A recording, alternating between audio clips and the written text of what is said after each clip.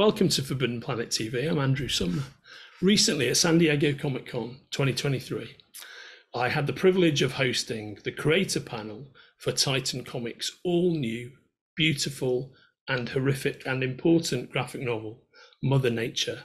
And the creators of Mother Nature are writer Russell Goldman, award-winning artist Karl Stevens, and Oscar winner, movie legend and project creator Jamie Lee Curtis.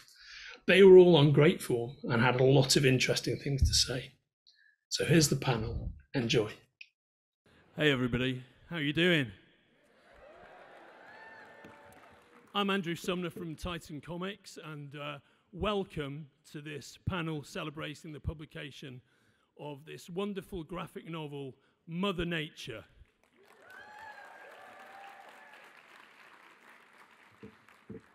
Before we start, let's see a trailer for Mother Nature.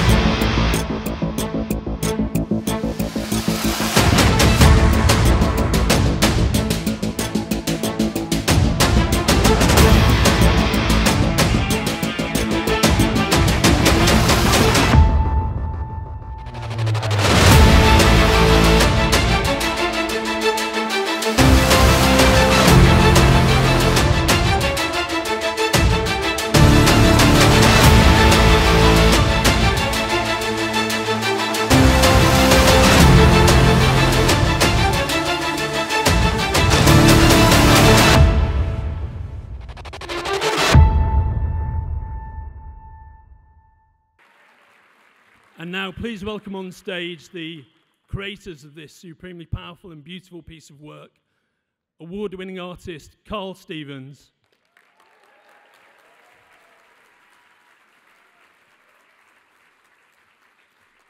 supremely talented author Russell Goldman,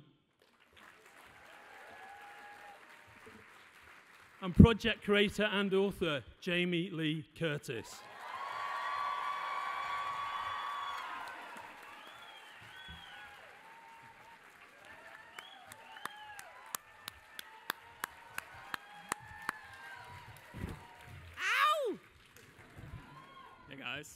Hey guys, how are you? This really good. I didn't know they'd made a trailer and everything. It's just so y'all know, I saw this book in print 2 hours ago for the first time. So I've seen it, you know, in a PDF form, and it is thrilling. And then to see that you've made a trailer, it's exciting. It's exciting. It's important. We're fucking the world. We need to do this better. God's hammer. There is a possibility of change, but we're going to have to do it. And I'm really thrilled to see how enthusiastic you guys are for this beautiful piece of work that Karl has made for us. Jamie, there's a really interesting story behind how you put the creative team for this book together. Can you just tell everybody about it? Introduce these guys to the audience? Sure, of course. So when I was 19 years old, even though I could barely get out of high school with my 840 combined SAT scores, I knew that we were in trouble. I just knew from an environmental standpoint, if I have any skill at all, it's that I am an emotional, my antenna are incredibly attuned. And I knew it. And I had this idea for a story, a movie, something in my head called Mother Nature, and I had some images, and of course I had some gruesome deaths because I have a very dark mind. And when you see a few of them, you will understand. And I didn't do anything with it. And when I made the Halloween movie, which you guys supported, so many of you, in 2018, with David Gordon Green, I came back from that energized. I had my mojo back for the possibility of how you could tell stories. And I came home and I said to my husband, I'm going to hire somebody to write Mother Nature. And he said to me, as Christopher does, very quietly, why don't you? And I said, oh, please. I don't know how to write a screenplay. And he looked at me and he said, yes, you do.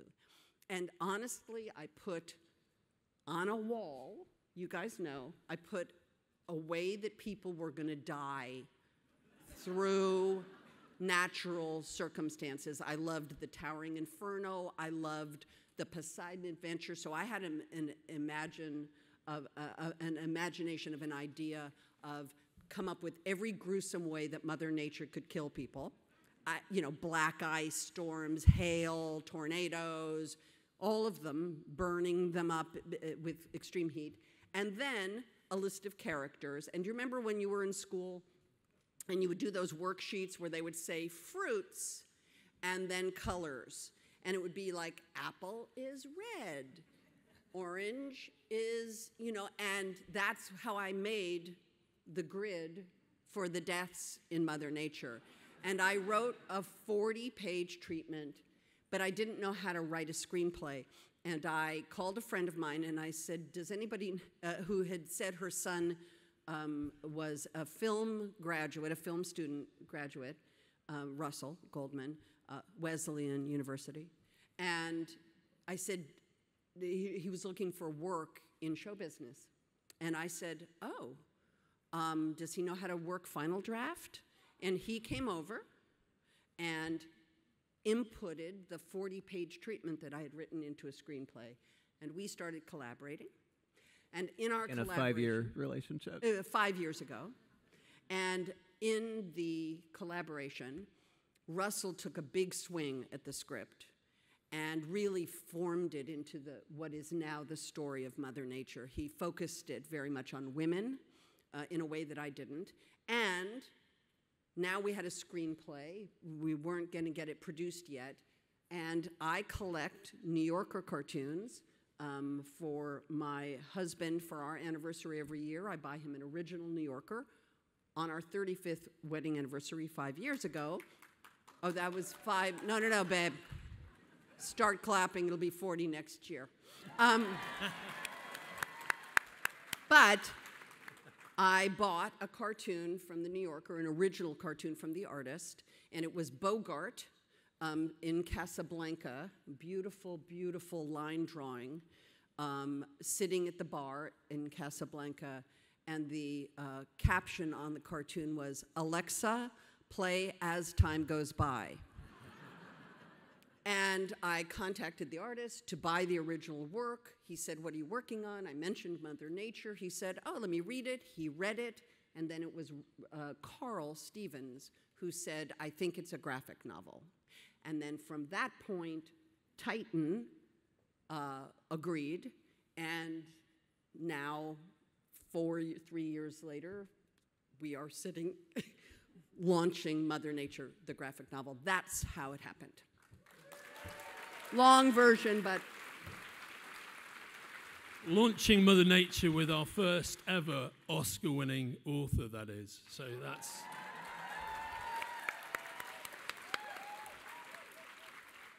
It's been a year. Now, Karl, you've had an award-winning career, quite rightly, because you're all seeing some of this beautiful artwork of Karl's scrolling around behind us. Can you talk a bit about your journey to becoming the illustrator of this graphic novel? Well, it's like Jamie said. She just randomly sent me the script, and I read it, and it was, full of all these beautiful descriptions and very vivid, ideas about what we were doing to the planet, and also just these really interesting kills, like she said, and it just had, this kind of great balance between, this really important, probably the most important message about our climate, and also mixed with, fun, gory stuff, and I don't know. But, really, I was just looking for a project that was kind of the opposite of what I've been working on, because, my last book was about my cat called Penny, a graphic novel. Which is a wonderful piece of work, everybody. It's absolutely beautiful. So, I thought this would be like a nice, big, like interesting project to like really sink my teeth into. But, and, also like I've always been interested in, fine art painting and, especially like 19th century American landscapes. And I felt that, I could bring like that knowledge and, my,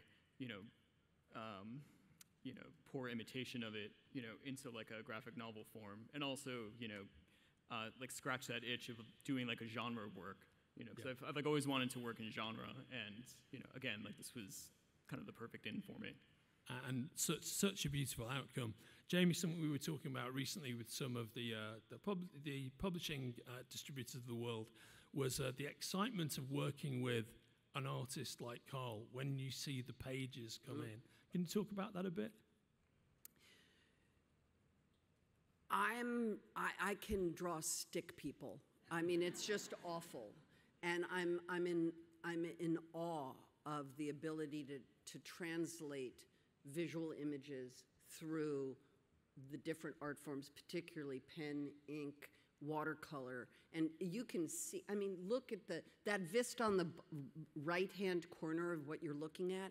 I mean, that is what the world should look like. That is what our natural world should be. And I just was so impressed with Karl's ability to tell the story visually. It's also, by the way, I've been realized in some forms. I've never been drawn into a comic book form, and there are a couple images of me that are so shockingly real that it's exciting. But what's most important to me is also the partnership, and this is where Russell really steps in as my co-writer, is it's a story written by 3 white people, and it's a story about indigenous people. And I just want to make sure that we talk about the steps and the amount of deep research and collaboration that Russell brought to the project, because it's crucial in these times that we don't take credit for that these are a peoples and a culture that is very, we took it from them. They were here. They loved the land. They loved it. They revered it. It was part of their culture to love it. And we have raped it and tortured it in the name of greed and avarice. And so I just very much want you to comment on that, if that's okay. Of course, yeah. This is the wonderful thing about working for years on a book like this, on a project like this, is you get to develop meaningful relationships with, in the case of Catch Creek, New Mexico, a fictitious town, takes place near Farmington, near Sawmill, is a multicultural place.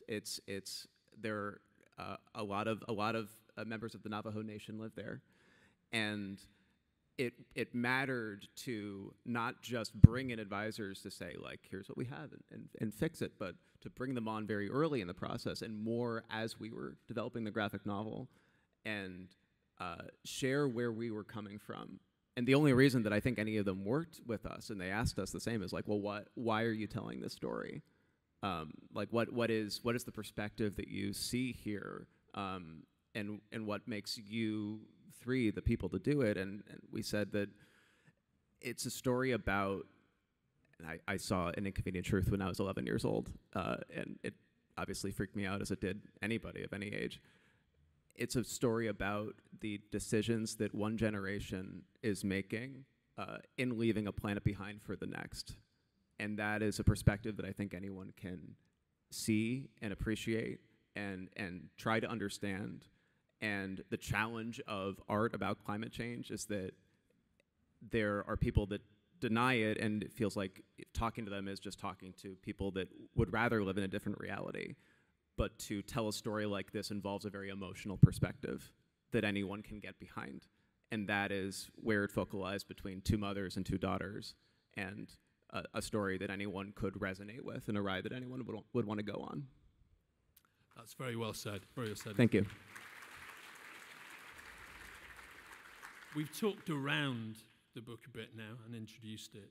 Could you give everybody a flavor of what the actual narrative is without too many spoilers? I'm sorry, I didn't hear what you said. Oh. You're from England. We don't understand that. This is true. This is true. Could you delve a bit into Could you speak American, please?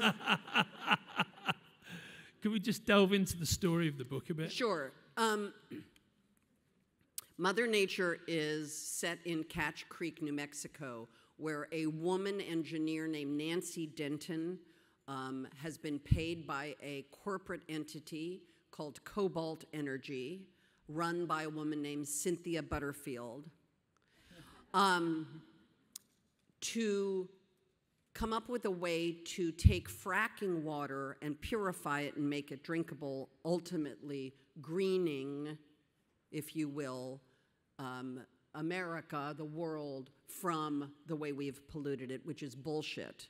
But it's, it's a corporate greed move. And they are doing something called the Mother Nature Project on land that they have leased from a Native American woman named Kai Terrell, who has a daughter named Nova Terrell, who is a bit of an eco-terrorist. And when she finds out that her mother has leased the land for this bullshit water project, she, wreaks havoc on the project, and in the process is sort of struck by lightning and then basically anthropomorphizes into the spirit, which is... The Naye, the enemy of the people, a Navajo creation. It's a Navajo creation myth, enemy of the people.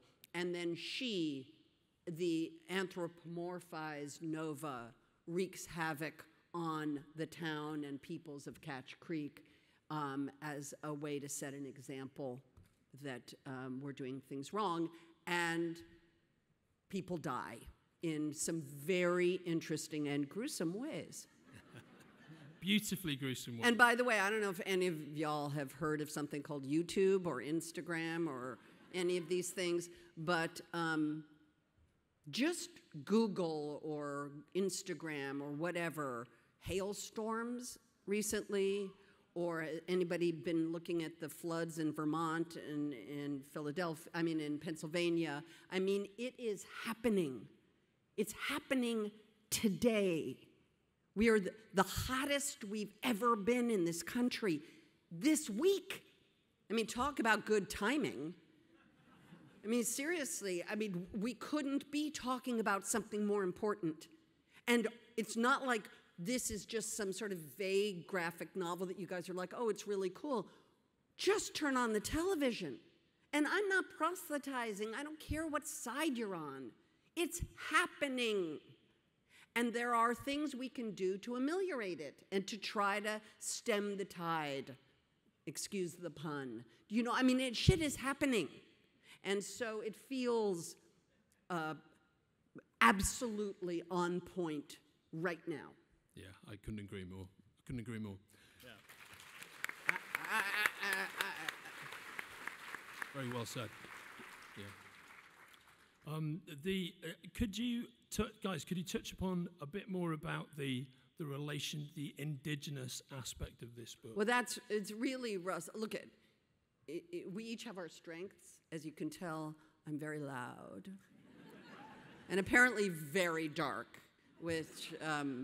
But Russell really took the lead on making connections, making relations. Please talk about the relationships that you made with the advisors, including the afterword. Absolutely. I mentioned it. It was years of finding people and sharing our work with them and collaborating with them, both in when this was just a script that Jamie and I were working on, and when this is a graphic novel. Two Navajo men were especially incredibly valuable. I want to shout them out: Jeremiah Watchman and Brian Lee Young, who is a wonderful author who has a new book out this summer. He wrote the afterword to our book, which we were very grateful to see his words in. And the spirit itself, the spirit that we were using initially, in this to be completely transparent, we thought initially a Western interpretation of nature in an anthropomorphized sense would be more sensitive. And we were encouraged by our advisors to say, like, no, we love horror stories, we love gore, we love cool scenes with blood. Like, you can do it well if you take the time to do it right.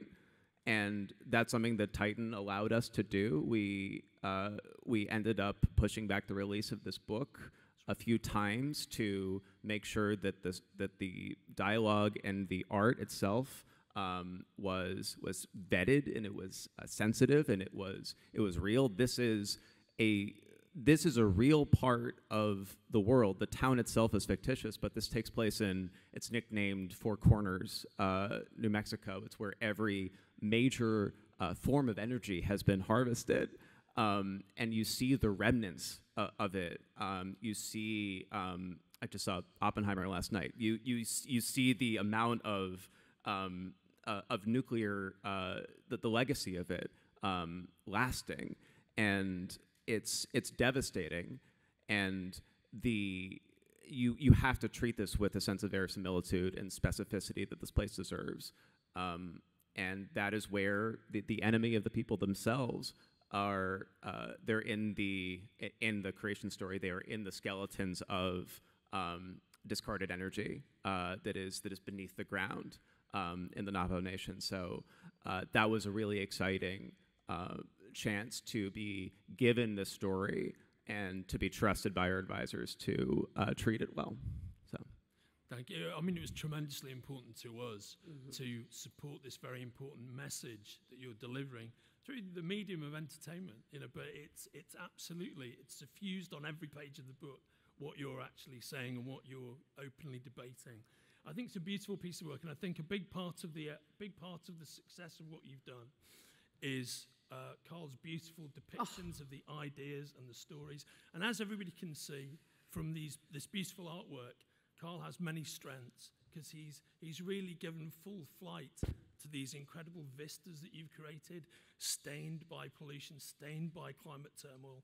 But also, I think your work with human character is fantastic. The faces of these characters, the faces of your character, Jamie.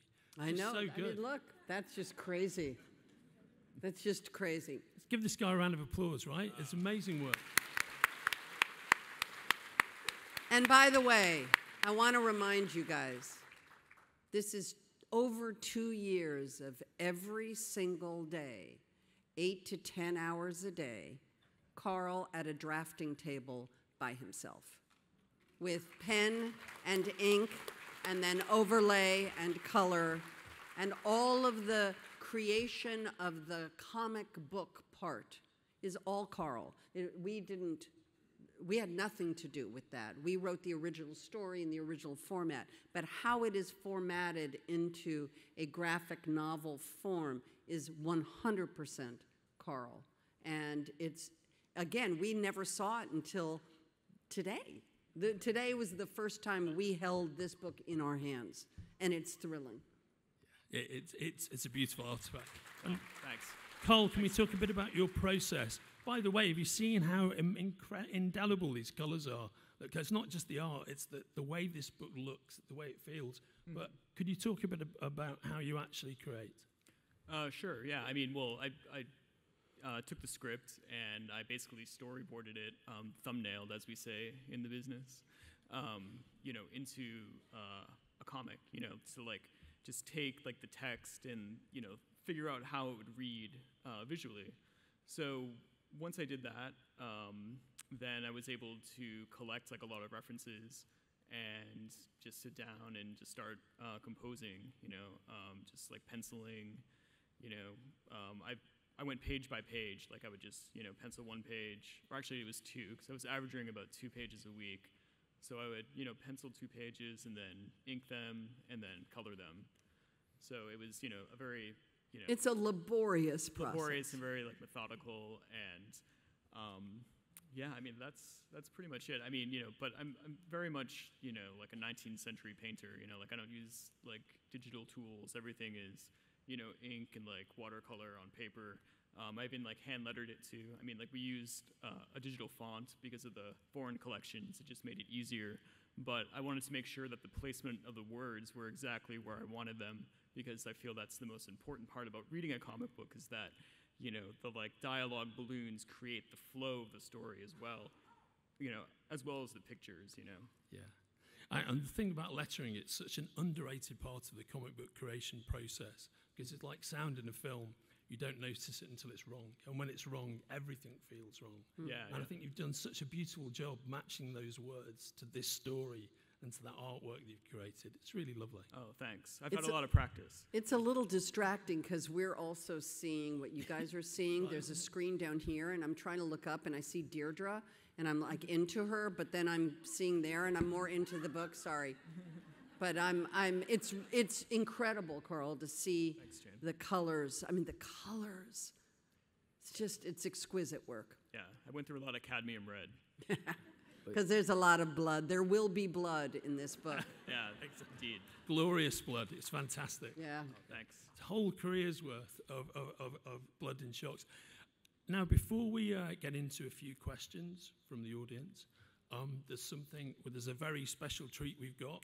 This is hilarious and beautiful. Can I set it up? Please do. Okay, yeah. so you have to remember, we wrote a screenplay, and then it became a graphic novel, and then Karl would spend months, and then we would get a batch of images, and we would all just go, oh my God. Like over and OMG. OMFG was probably every text I ever sent to Karl. Seriously, I just would be like OMFG. And so all of a sudden now we're about to publish the book, and the conversation was, what's the cover, right? Now you see the cover of the book, right? But there was an image. And all this morning, we've been talking about this book upstairs with journalists all morning, and every single one of these journalists, I brought up, well, you know, the cover I wanted, and I flipped through the book, and I even put a Post-it on the page so I could flip right to it and open it up and show them the image I wanted as the cover of this book. Now, when I had said that to Titan and my partners, they were like, yeah, no. And I was like, why? And they were like, be a little much for like a bookstore, and you know, they're kids, and I'm like, kids are, come on. Anyway, very happy. By the way, this was a cover alt, but ultimately this is the correct cover for this book. It is a book about this anthropomorphized spirit. It is about women, blah, blah, blah. It's the correct cover. So all day long, I've been saying, but this was the cover I would have chosen. And then when we just came downstairs and met our publishers for the first time, because they're from England, Karl and I met for the first time in person today. Russell and I have known each other, but you never met Karl before, did you? Did you go to Boston? We went to some of the research we did in New Mexico. Oh, right. So you guys had met. I'd never met. So anyway, when we just came down 5 minutes before we walked in to see you guys, now you take over the story. So we took that story to heart, and we took Jamie's intentions to heart. So about 5 minutes before we came on stage, we presented Jamie with a very special... Well, all three of us. All three of you, Karl, Jamie, Russell, with a very limited edition, special edition. Numbered and signed. You ready?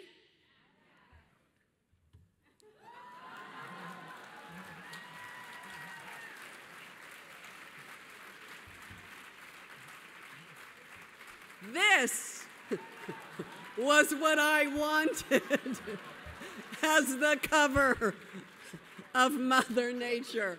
And honestly, look, they have numbered them 001, and I had no idea this was happening. Apparently Karl might have, because I guess he had to supply the art. But I'm telling you guys, this is just, it was such, 5 minutes before we met, this happened backstage. It's thrilling, and it just shows you what kind of partners Titan have been. They have been nothing but beautiful support. And in the world of publishing, and in the world of all the art forms, to have partners, senior partners, the people who actually pay for this, to be this level of loving and supportive and fun. This shows they have a fucking sense of humor. And I couldn't be more delighted. And there's a special thing. Yeah. So this is Jamie's intended cover. This is a very special edition of the book by Jamie and Karl and Russell. There are only 100 editions of this. They made 100 copies, and 3 of them are up here, numbered 101. 10 grand. Yeah. but it's priceless. Come on. We'll do you better than 10 grand. I'll be buried with this. We've got the balance. We've got the balance of that 100 copies. Will be on the Titan booth, 5537 at the start of business tomorrow at the show. $100 per copy, signed by the guys, numbered, and a significant percentage of the proceeds will go to a Navajo-based organization. That's who Titan is. That's who Titan is. They are titans. That's very kind of you. We try our best, but the reality is this is all about the power and the beauty of this book, and it's something we're very proud to be publishing, very proud to be involved with. These guys have done an amazing job, and I'm telling you, you're just seeing a percentage of it up here on the screen. It's incredible. It's an incredible piece of work. And our booth, 5537, don't go to row 5500 because you will not find us. The booth is numbered in a weird way because we've got a booth against the wall. So if you go into the exhibition hall through door C, we're on the left at the end of row 2300. And that's where tomorrow morning you'll be able to purchase this book. There we go. Not that the only booth. It's a competition, but totally. And on that glorious note, we'll see you tomorrow if you can get there early enough to find a copy. And we'll take some questions from the audience, I think. You got to let Deirdre, somebody let frickin' Deirdre in. Let her in. There are 2 of them. Right on. We have Amen. We have something for the people giving questions, don't we? Oh, yeah. I think so. So what? I believe we have some items for people giving questions. People maybe. asking questions. Oh, I see. Yes, you will get something if you ask us a question. Apparently. Ricky and Will are around. We should have some items for people asking questions. Yes, we will focus this for you. Go on, bring it. Okay. Right, so please. All right, can you guys hear me? Oh, sorry. Hi. So I'm deaf, so I might have misheard. I just want to be sure, what inspired you to do this? You had such a successful career in acting. You still do. Great job on Everything Everywhere All at Once. Thank you. Beautiful work. What inspired you to create a novel, and who do you relate to and connect to the most, character-wise? What inspired me was that I'm human, and I have a brain, and I have eyes, and ears, and senses, and I am seeing the effect that the climate crisis has wreaked on the world. And that's really the inspiration. The inspiration is terror. The inspiration is fear that we are heading into a very, very dangerous place. And who I relate to, I wish I could say I related to the rebel, but I was a very good girl, like a really good girl. So I probably relate to Nancy, who is the engineer who's trying to do the right thing, even though A little compromised. but we're human, so we're all compromised because no one exists without compromise. So Thank you for your question. Well, thank you. Queen Jamie Lee, thank you for decades of some of my favorite stuff. Thank you so much. I also know Final Draft, just in case you need someone again. Oh, okay, thanks. Well, I'm on strike. But. Russell figured it out. I got really excited when you called out the sort of lack of representation of folks that are not white in genre spaces, sci-fi, horror, and I'm just curious if you have thoughts about using your platform. I think I speak for everyone in the room that you're one of the most beloved icons That's very in nice all of you. of Thank you so much. horror, and how you might use your platform to get some more voices heard. You know what? This is my platform right here. You're looking at it. Honestly, I'm not an activist like that. I'm a human. And so in my humanness and in my work and whatever it is, you try to do the best you can to try to represent the best you can, the most people that you can. And, you know, when I don't have an experience or I don't have experience in something, I immediately try to ask. So, for instance, I have a trans daughter, and you know, I don't know many trans people, and so I have sought to learn. I'm a student. I'm not going to pretend I know anything, because I don't know anything. And then you start to learn, and so I think that's the biggest message, is that we're all learning, we're all learners, and we're all trying to figure it out, all of these things. And that's the platform. The platform is nobody knows anything, which is the truth. And unfortunately, we don't hear people say, you know, I don't know the answer to that. I'm going to go to indigenous, you know, writers and people and ask them and spend the time. We're immediately demanding an opinion, and then we get slammed for it in this culture of misspeaking and say. So you're screwed if you say something, you're screwed if you don't say something. It's a terrible world we're living in. We're human, none of us know anything. We're learning, we're growing, and that's the goal. That's the platform. We're learning and growing. Thank you. Deirdre! I bet you'll never guess what my favorite movie is. I'm kind of having a moment. So am I. First of all, we met a few years ago, and I thanked you then for scaring me through my entire life. You're welcome. I would like to thank you again for now scaring us in the most important way possible. So thank you again. I know you just said that you don't, well, this kind of piggybacks on what you were saying, but I greatly admire the way that you use your voice for things that are important in a way that is both powerful but also kind, so that people hear you and get something from it. And I wondered if you have any advice for moms like myself, how we can, normal people can kind of do the same thing, use our voices in a way that's, you know, people listen, that we can guide our children and get others around us to actually pay attention to these important topics like the trans community and what's happening with the planet and other things that I've heard you speak up about. And sorry to piggyback on that. I think you're doing it. I think you're doing it by standing up here and talking to us. I think everybody in this room just heard you. That's how you do it. There's no magic here. You know, it's not magic. It's just not. So I appreciate that, but it's not like I mean, I may have invented Instagram, and you all are going to laugh and be like, oh, right, bullshit. You want some proof? Okay, I will give you some proof. Before Instagram, when the iPhone first came out, I'm a photographer. I happen to be quite a good photographer. And I, you know, realized that the iPhone has a very good lens, and you can take pretty pictures.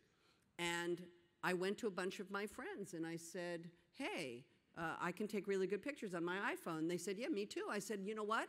I'm going to put up a blog spot. Remember blog spots? I'm going to put up a blog spot. And we can all upload our pictures every day and share them with each other. And if you go to if you go to iPhonies, clever, iPhoneys.blogspot.com, iphonies.blogspot.com, you will see all of the photographs that are still there that all of these photographers and I shared with each other. And the only reason we stopped iPhonies was the day Instagram 5 years later came out. So yes, I did invent Instagram. So Thank you for that, Janie. Excuse me, guys. iPhonies.blogspot.com. Hell yeah. We're racing towards the end of this I panel know. and this glorious. I'm sorry to all the people that aren't going to get to ask anything, and don't hate me for telling that story, because then you're going to be like, you know, she told this stupid story about Instagram, and I didn't get to answer my. Sorry. Go on. I have one more question. Great. Okay, we're ready for you. I don't know how to follow up on inventing Instagram. I'm but, sorry. Yeah, I appreciate it. For all three of you, just quickly, what was there any preconceived thoughts you had about the story that you had been passionate about for your whole life that you found to be wrong, you had to change midstream, or what was the greatest learning about the environment, about the core of this story, or about the Native Americans? For me, it's that I didn't know anything about the indigenous people and the land that we stole and raped from them. I didn't really know. You know, I had a liberal idea of what it was, but I didn't really know, and that was a beautiful mind expansion for me. I'm just going to say, because I have not yet, this is one this story is one portal from our perspective. Please celebrate the works of Navajo authors who are sharing their own perspective. Yep. That's more important. When we started on the ground research for this story 4 years ago, spoke to everyone from scientists that worked for oil companies, which is a complicated place to be, and environmental lawyers, and they basically shared the next frontier of restricted access that the Exxons of the world are trying to control is water. It is recycling water for communities that where it's very hard to get clean water, and that it's the kind of stuff we've seen in Mad Max, and it feels what is coming next, and I think part of me knew that, but it was the journey of going on and trying to tell this story of realizing that, and if there is, I feel like a lot of us know climate change bad, but if that is a specific part of the world that we could amplify in this story, then I'm very proud to do so. Please pick up a copy of Cadillac Desert if you haven't read it. Karl, take us home, visual boy. I realized that I have a taste for blood and that I really enjoy drawing horror stories. So. But, you know, I wholeheartedly agree with Jamie and Russell. Like Russell and I had the privilege of sitting in like a Navajo ceremony, and it really was quite an education about like what's going on to like that community, especially with regards to water. So, yeah. Well said, mate. Well said. Thank you. Thank you for that question. Yeah, beautiful. Thank you so much for joining us. You guys have been incredible. Incredible. Love you. Please give it up for these three amazing creators. We have Russell Goldman, we have Karl Stevens, and we have the one and only Jamie Lee Curtis. If you're enjoying watching Forbidden Planet TV and you're enjoying watching us talk to the world's most interesting and accomplished filmmakers, authors, artists, musicians, creators, subscribe right here. See you soon.